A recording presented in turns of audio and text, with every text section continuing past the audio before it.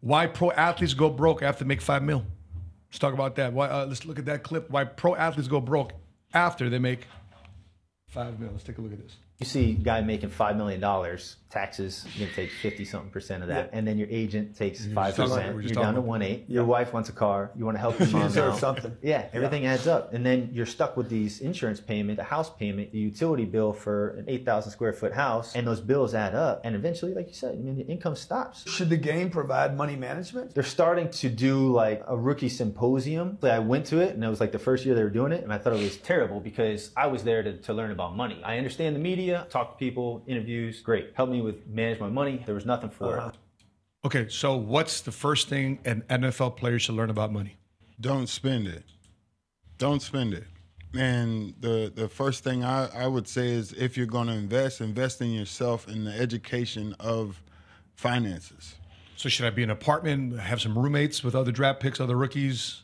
No. I think you should live close to the facility. And you should live in a nice townhome because if you're a first rounder, it all depends. So if you're coming out and you're making $60 million, that's different than a 6th, 7th rounder who has to manage off of basic salary. And that's majority of the league. Yeah, that's what it is. And most of them go broke because they feel like that NFL title gives everyone the right to live like a millionaire. So you're around all these guys that you thought you should have been first round. So the little money you got, you buying this car that you know you shouldn't have, or different things. But I don't believe NFL players are broke. They might be broken, but I don't think they're broke. You know what I'm saying? They might have a moment of cash flow issues because most people that are broke has no influence. Yeah. So now they just have to recalibrate, and they have to come back and change the way they think, re-educate themselves, and they're already built on a foundation that is ready to be built upon. Rookie minimum salary is $750,000. Next year, increase to $870,000. And if they have more experience, with 2 more experience, they have $940,000. So basically a millionaire. Yeah, but they weren't when I played. That was like $250,000, $300,000 was the minimum. Gotcha. You know, so right now, and it's all relevant, right? When I was playing, they were saying guys' contracts like Walter Payton contract, it was nothing to compare to, but price of milk wasn't the same back when they played. Everything is all relevant. So just guarantee the contracts and guys won't go broke. Gotcha. Next clip, Jordan, why professional athletes do go broke. Don't have financial literacy, your ass will go broke no matter how much money you make. This is why we see professional athletes, boxers, football players, basketball players, baseball. It doesn't matter who. They will get $15, $20 million purses. Like Holyfield right now lives in an apartment. Evander fucking Holyfield lives in an apartment in Philadelphia and is barely getting by. The dude was getting multiple millions of dollars per fight because he was surrounded by yes men, but no one took the time to teach him financial literacy so that he would have some assets. And I think for him too as well. I mean, he's been through a lot of divorces. Right. So how do you, what's the discernment there with Holyfield and picking the right woman in your life? Oh, I'm learning that now, man. That has everything to do with everything, because it can cost you. You know what I'm saying? So I think the education of everything is what I've been learning about. Because I've had my own financial differences with being asset rich, cash poor in those moments. But Les Brown helped me with that you're not broke, you're just going through a cash flow issue.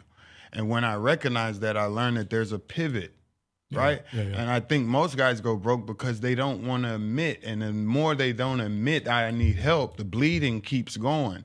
But you have a lot of different assets, a lot of different things you could leverage. Evander shouldn't be living in that means you got to submit somewhere or humble yourself. You got too many relationships. Yeah. You've helped too many people along the way. Sure.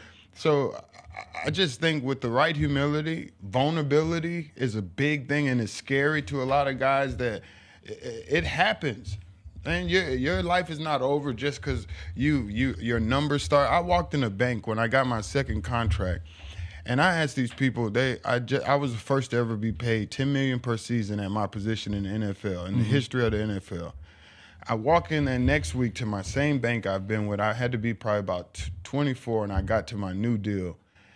I built a relationship with this bank. we were learning about finances. They knew I was a young boy from Killeen, Texas, who didn't know. And we had an honest relationship. We were teaching, learning. So I come in after my new deal. They congratulated me when I came in the private bank. It's a big bank in Chicago. Yeah, for sure. I walk in there and I'm asking my attendant. I say, Yvette, I say, let me see. Ask the president, can they put $10 million in one room and let me come see it? Yeah. She said, what? I said, ask them, can they put $10 million in one room and let me go see it? She got up, she said, hey, called the vice president. She said, hey, Tommy wants $10 million in one room.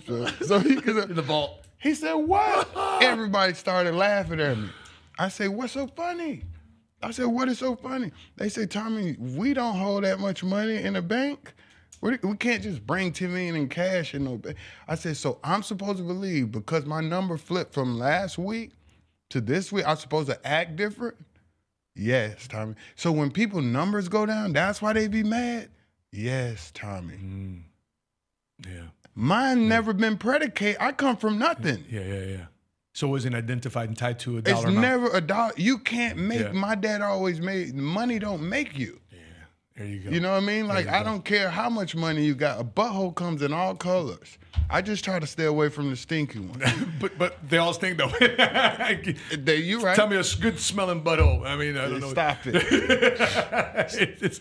But look at this. Let's look at the screen here real quick. This is Evander getting help from my screen here, Jordan.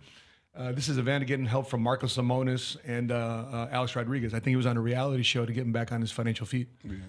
So he's getting some coaching. He's getting some counsel. I don't know what the follow-up to this. It was a couple years ago.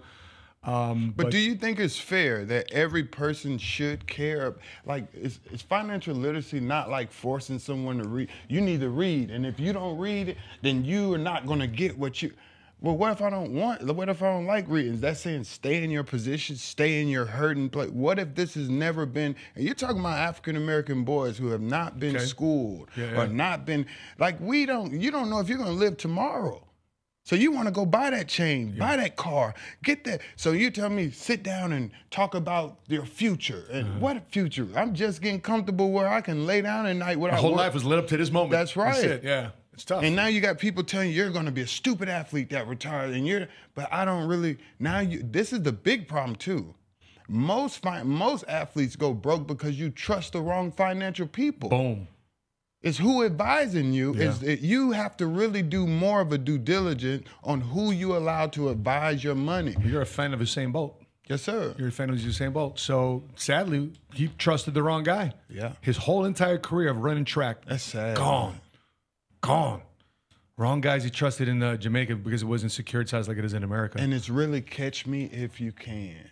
Yeah. Once your money's gone, nobody's feeling sorry you're an athlete that got your money stolen and taken away from you because you trusted these people while you were doing your art and your skill, and they said they had your back, and then you come back after you finish and realize your whole bank has been robbed. Like, that looks crazy on it. You can have all the financial literacy in the world. Do you have a checklist of advisors? Like, if these are some of the things I look for, otherwise they're a red flag. They're not my coach. They're my financial coach. They're not my business advisor. Yeah, at this point, yes. Anybody advising my money has to make more than me. Okay. I don't want to talk to some because I'm just paying your bill to be in front of me. Yeah, if you don't have more money, I want to be with guys that have more where I can shoot for the mark. If you're not checking in with me or I can't get in contact with you daily, or we build a rapport on how to move. Like I paid my guy, I don't know, in the middle of, I got drafted in 2004, so 2008 was that big hit. When I retired, big hit meaning big recession. Oh, I got you. Yeah. I forgot you're very technical. I got you. Because you're a football player. I was like, what a hit. Stop it. No, so like in 2008, I after I retired, I recognized I didn't know what we were in. When you have a lot of money, recessions aren't really real. You're not. The people are going off on their boats. Life is still happening. If you can ignore it. Right? That's what wealth allows you the opportunity. You can ignore what's happening in things. But after the end of my career, I recognized that my financial advisor didn't make me any money and he didn't lose me any money. Kind of like But all I did was pay him over 180 every year to manage fees. my money. And it's still I the could same. have just saved with a regular bank and did you Without see paying what the fees. And then my same advisor was advising another teammate of mine, a player of mine that played on another team that I knew, and he would bring his spreadsheet compared to mine. Yeah. And his was like he was making big time money. Yeah. But he was risking a lot, and he told me not to risk, and I was only doing what he told me to do. Gotcha. But this guy was telling him what he wanted him to do with his money. So I'm gonna tell anyone that's going in this position, these people work for you. That's right. So you gotta seek education, Okay. seek other people around you that know more about this, and just do your due diligence. Let's go to the next clip. Jordan, 3 athletes who are terrible with their money. Because sometimes you learn more, and then after that we'll go with the Kobe to wrap up. Here are 3 athletes who are terrible with their money. Number 1 is Mike Tyson. So Iron Mike earned over $400 million during his boxing career. And in early 2003, he declared bankruptcy. So where did all the money go? It went from limousines to Siberian tigers to just blowing it left and right. And Mike Tyson claims that crooked promoters didn't help. In fact, he sued his previous promoter, Don King, for $100 million. Claiming that Don King cheated him out of tens of millions of dollars over the years. Number 2 is Antoine Walker. Antoine Walker earned over $108 million during his 13-year NBA career. It was said that he never wore the same designer suit twice. He was lending financial support to over 70 friends and family. And in 2010, he filed for bankruptcy after writing $1 million bad checks. Number 3 is Terrell Owens. T.O. made over $80 million during his playing career, but in 2012, he also filed for bankruptcy. Some of the things that he cited were bad investing habits, the housing market crisis, and paying over $50,000 per month in child support. Yeah. That'll do it. That'll do it. It's funny. The 3 I was mentioning there, we've actually had conversation with 2 of them. Looking forward to having a conversation with T.O. Iron Mike, he had bad wiring. He thinks everybody's in his life because of his money. So if he said, if I just get rid of my money, bad people will stop coming in my life. That's his identity. Mm-hmm. That's the way he correlates money, of having bad people in his life. And then who was the second one there? Who was the second one there? A basketball player. Yeah. Antoine Walker.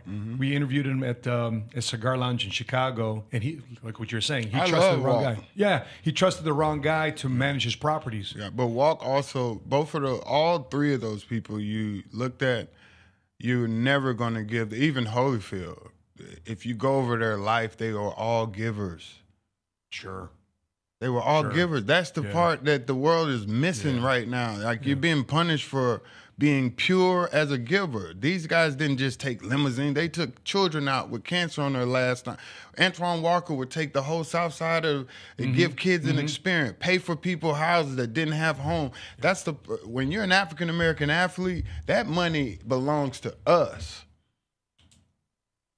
When you make it, if your hood was behind you or whatever had to protect you, you're not just coming back home by it. You didn't make it by yourself. And that's the whole thing that a lot of guys have to work through at this point, like starting to separate from the crowd and learning how to do better jobs at setting up ways to give. Not just giving there's smarter ways to earn it. That earn it. There's starting a business, or even the guys that's living with you from day one. When you bring them to stay with you in this new city, put them to work. Show on taxes that you're paying them a position. Just like LeBron. LeBron did everything in a business movement. These weren't just homeboys. It's a company. So that's what guys need to understand now. When you're getting drafted, you're coming out the gate as a business. And you need to act as one. Right. And if you're not doing your job as part of the crew, you got to go. Yeah. You know, you got to go. So right now, we'll see you when it slows down. Come back, though. Yeah. Come back, though, when you want to improve. If you're prepared, if you're ready. You improve. Yeah. And so, I think a lot of those guys didn't have those checks and balances to say, if I'm going to put you on payroll, if I'm going to give you money, here's how you're going to earn it too as well. And the downside to them being a giver is that the people that they gave money to, where are they now? Right. Where are they now? That's big. So be careful who you're right. Yeah, with Walker, thank goodness that I think it was Northwestern Mutual. They have him on salary. And said he tours all the different college campuses to advise the college students about money. Northwestern Mutual life insurance company. So they get him touring to all the, because they're an NCAA sponsor. So they got him going to all the different colleges to educate the college students, the student athletes about finance. So good on a walk with that. So he's got that going on. Let's go wrap up this podcast with this stud. And he spoke at our conference. Sadly, 3 months after that, he passed away. But Kobe, he was backstage with us. I'm like, Kobe, why are you doing business with us? He goes, so what are you doing? He goes, I just smell on you guys. You guys are obsessors. I only do business with obsessors. And I said, Kobe, do it again. So I recorded it. It's on my IG. It's got one of those reels. And so I just never thought that 3 months later he passed away, man. Unbelievable you know? person. So let's take a look at what Kobe said here post-career. What are you supposed to do? Retire, you don't have that source of income that's coming in, right? So even if you save over a 15-year career, if your spending habits remain the same, eventually that well's going to run dry, right? So unfortunately for us athletes, retirement age is 32, 34 if you're lucky, 37 like myself. What comes next, right? So the question needs to be, what comes next? What can I do? What is my passion? Not where I can create the most value or generate the most revenue, but what is my next passion? When you find that next passion, everything else will make sense. So my question to you, Tommy, by the way, fruitful advice? I worked with him. Did you? Awesome. Yeah, I've had the Players Tribune. Wow, I worked for awesome. him and really? Drita. That's great. What's as we send you out, Tommy, I appreciate you gracing our podcast about your time, you're investing time in the Millionaire podcast. What's Tommy's next passion? Passion. My passion right now is just encouraging others along my journey of mental health to navigate a place, a safe space for men. I'm just encouraging. I love encouraging men, and I feel like it's a huge need in this time, and it also helps me. It feels like I'm doing my part, and it gives me something to wake up out of bed to know that I'm not the only one that's sitting here going through something, dealing with something, but to encourage myself daily to be an inspiration to someone else who's on the verge of quitting or giving up, to never ever quit, and to make it in your mind that it's not an option. Quitting is not an option, and this is what it's all about: showing up every day and encouraging others. That's my passion. What's your word of encouragement to young men coming up right now? And there's so much distractions coming their way. I mean, so many different social things we have to navigate. We were talking about earlier, and some things we have to navigate, things we can say, not say. What's your message to young men today? First, my message to young men today is stay away from women that aren't ticklish. The second thing that I would say to them is to, take this opportunity in life to not waste it. And to really, to hear it from me at my version of myself at 39, I'll be 40 at the end of this month. And to just thank God, be grateful, man, to find gratitude in whatever you're doing, but please don't waste it. And your life matters, man. You deserve to be here. You don't have to look for a purpose because God doesn't make mistakes. That means you're on purpose. And just continue to walk every day and to get better and better each day. That's the mission. So if you like that clip, please watch this one right here. If you want to see the full podcast, click right here.